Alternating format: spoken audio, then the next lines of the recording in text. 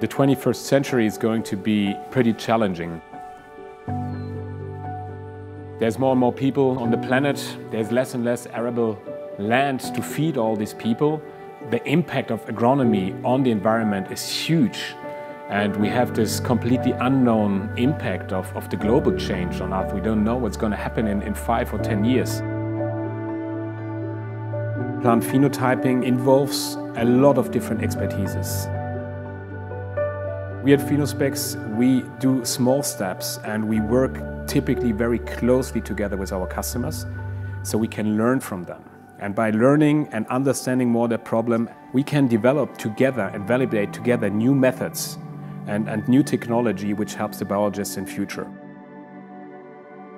At Phenospex we have diverse cultural backgrounds, all different kind of people which are working on the same problem, which are trying to find solutions.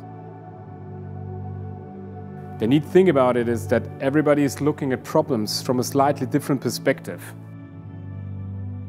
If we want to tackle the challenges and the needs of the 21st century in agronomy, we have strongly to increase the pace at which we gain knowledge. And I think that can only be achieved by first asking the right questions and secondly by using the appropriate tools.